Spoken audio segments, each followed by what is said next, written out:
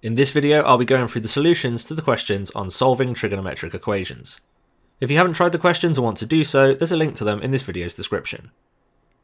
So let's begin with this question. We start off by doing inverse cos of 0.5. Now you should know inverse cos of a half, that's 60 degrees. And now we draw the graph of y equals cos x to find the other solution. So if we draw a line at 0.5, you'll see there are two solutions. We've already got one of those, the left one, that's 60. And to get the right one, we use the symmetry of the graph, so we do 360 take away 60, which is 300 degrees. So there are two solutions, 60 degrees and 300 degrees. For this next question, we do inverse sine of square root 3 over 2. Again, this is an exact value, so you should know this one. This is also 60 degrees. Now we draw the graph of y equals sine x, and we'll use the symmetry to find the other solutions. So if we draw a line at square root 3 over 2, there'll be two solutions.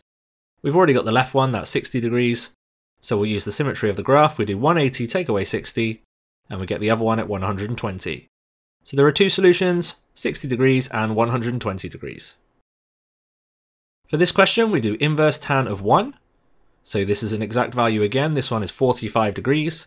And then we draw the graph of tan x to find the other solution. Let's draw a horizontal line at 1. This gives us two solutions. We've already got the first one of those, 45. And remember, tan repeats every 180, so we add 180 to get the second solution. So 45 plus 180 is 225. So there are two solutions, 45 degrees and 225 degrees. For this question, we're going to start by doing inverse cos of 0.25. And using your calculator, you'll get 75.5 degrees to one decimal place. Then we draw the graph of y equals cos of x. We draw this horizontal line at 0.25. And you'll see there are two solutions. We've already got the left one, 75.5, and we want the right one. So we do 360, take 75.5, which is 284.5. So there are two solutions to this one, 75.5 and 284.5. We'll start this question by doing inverse sine of 0.9. Using your calculator, you get 64.2 degrees. Now we need to use the graph of sine of x to find the other solution. So if we draw a horizontal line at 0.9, you can see there are two solutions. We've already got the one on the left, 64.2 degrees, so we'll use the symmetry of the graph 180 take away 64.2, which gives you the other solution. So we've got two solutions, 64.2 degrees and 115.8 degrees. For this question, we need to start by doing inverse tan of 2.2. Using your calculator, that will give you 65.6 degrees to one decimal place. And then we'll look at the graph. We draw a horizontal line at 2.2. There are two solutions. We already have the first of those, that's 65.6, and to get the second one we add 180. So 65.6 plus 180 gets you 245.6. So there are two solutions to this one, 65.6 degrees and 245.6 degrees. For this question we do inverse cos of negative 0.3. That gives you 107.5 degrees, and then we look at the graph. This time we need to draw the line at negative 0.3, so that's here. And there are two solutions. We already have the left one, that's 107.5, and we'll use the symmetry to get the other one. So 360, take away 107.5 is 252.5. So there are two solutions, 107.5 and 252.5. To start this question, we do inverse sine of negative 0.17, and using your calculator, you'll get negative 9.8 degrees. Now that isn't between 0 and 360, so we'll look at the sine graph and draw a horizontal line at negative 0.17. That goes here.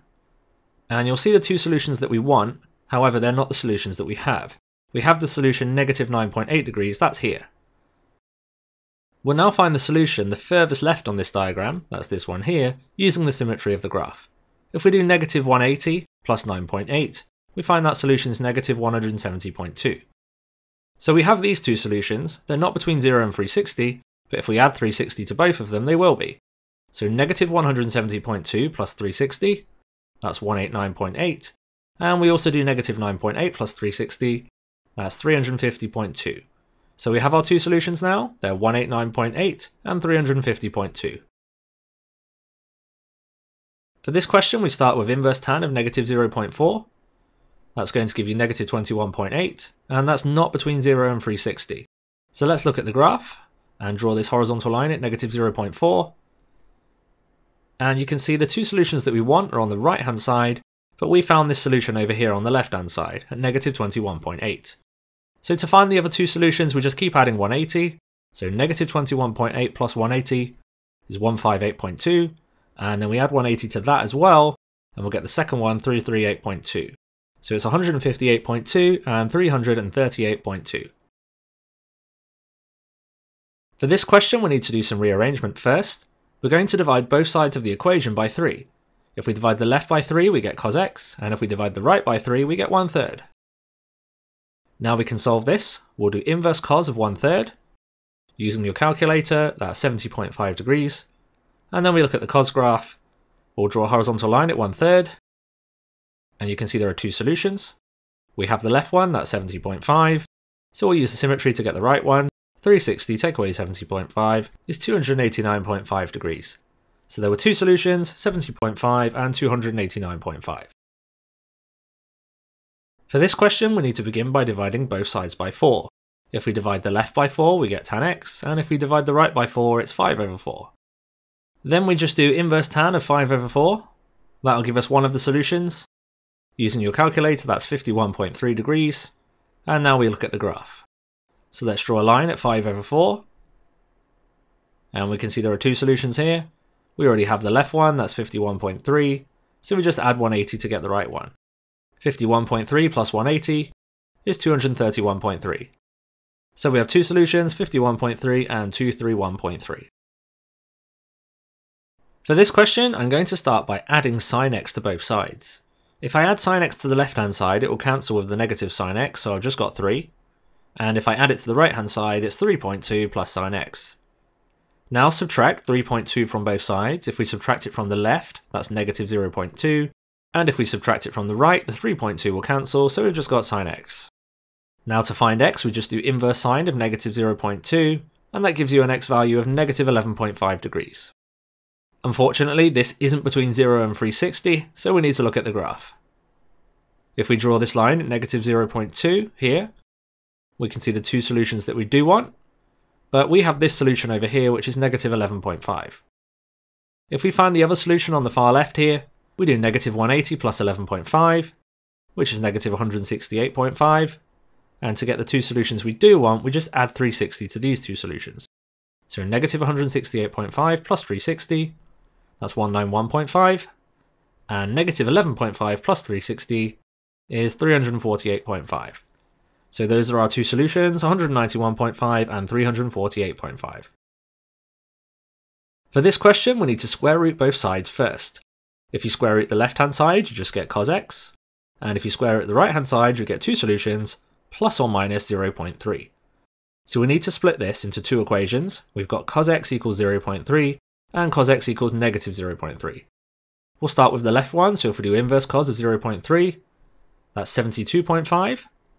And if we do inverse cos of negative 0.3 on the right one, we get 107.5. So these are two solutions that work, but there are two more. So if we look at the graph here, we draw a horizontal line at 0.3. We can see that first solution there, 72.5. And to find the other one, we need to do 360 take away 72.5, which is 287.5. Now let's also draw the line at negative 0.3. That's here. And you can see the solution we found, 107.5 there. And we'll use the same symmetry property, so 360 take away 107.5 to find the other one, which is 252.5.